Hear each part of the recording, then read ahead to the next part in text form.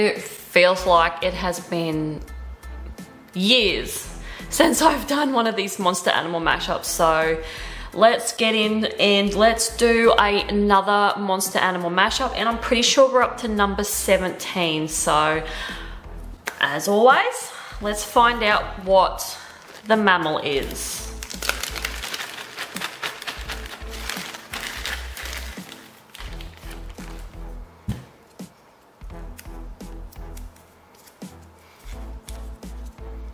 Okay, we have a moose.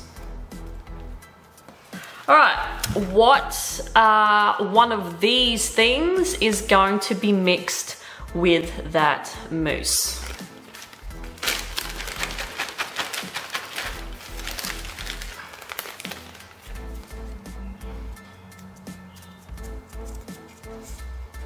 Oh wow, we have a chameleon. Oh Jesus, these just keep getting weirder and weirder.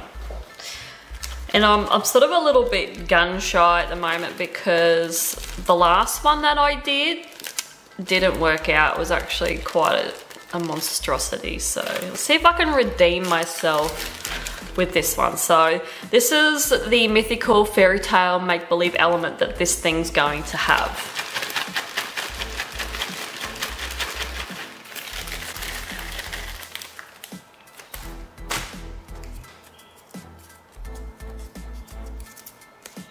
Oh, it's going to have an element of a banshee. Okay. Now, is this thing, this is the decider, is this thing going to be cute or is this thing going to be a complete evil monster? And the cute doesn't also, like, the cute also can mean like something nice, something pleasant, you know, something that's, you know, for protecting beings. So yeah. All right, let's see. I'll just give it another shake.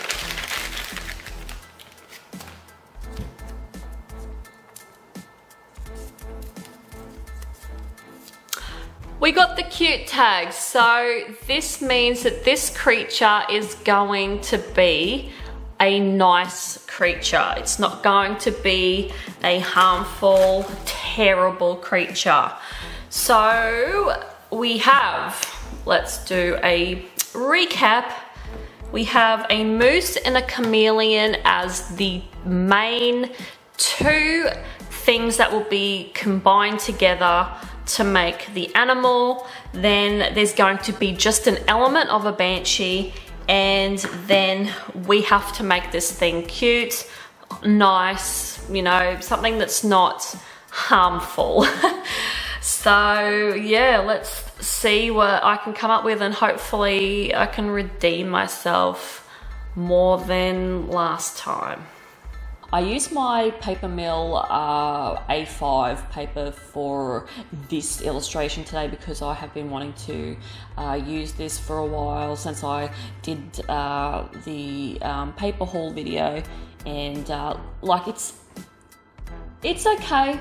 It's not my favorite paper, but it does the job, and that's the main thing.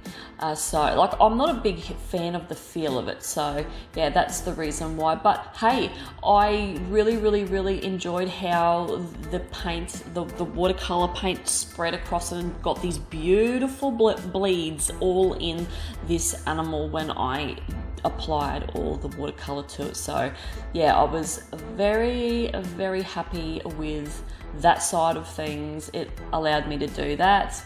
But yeah, the overall feel of this paper, not a huge fan of it. So yeah, I would never buy this paper again. So I really kept this illustration, it's really simple. Like, there's nothing very exciting with this piece. I was just feeling something really simple, because I've been doing some really bigger pieces lately, and the New Year's, what do you call it, the video that I did for all the diseases over history sort of took it out of me a little bit. So yeah, I took this time to just do a lighter piece and not do anything very fancy. And I've been really struggling with these monster animal mashups lately. So yeah, I just really wanted to just keep it so simple this time. So yes, I apologize for the lack of detail in this creature, but yeah, I just needed to do something not as labor intensive, and that's exactly what I did. But yeah, this guy was he was a little bit hard to sort of brainstorm and sort of mash a moose and a chameleon together. So I took elements from, you know, obviously each of them, and I put the elements where I thought was right for me. Yeah, so simple, you know, this didn't take me too long to whip up, and yeah, I just chilled doing this. It was really fun, and the biggest thing about this piece is I really focused on that bleed of the brown and that aqua color, and I think that looks just really cool. I love the way that looks, and yeah, I don't do enough of that, and I really should. So yeah, I might try and make it a habit in this series to try and do more of these animals with that sort of really that bleedy sort of real cool effect. But yeah, I've got really nothing else to say about this piece. Yeah, it's other than the creature is very it doesn't harm anybody. It's a nice creature, and every time it opens its mouth to grab food like an insect, or it wants to eat something, it lets out this benchy sound which stuns the prey, and it's able to eat, and yeah, that's how it lives. But as far as harming other beings and humans, it's a very friendly animal, and yeah, that's it. That's the only story I have for this. Yeah, so anyway, I hope you enjoyed this video. I will have all the hashtags if you want to participate with this prompt, and I will see you guys in the next one. Bye.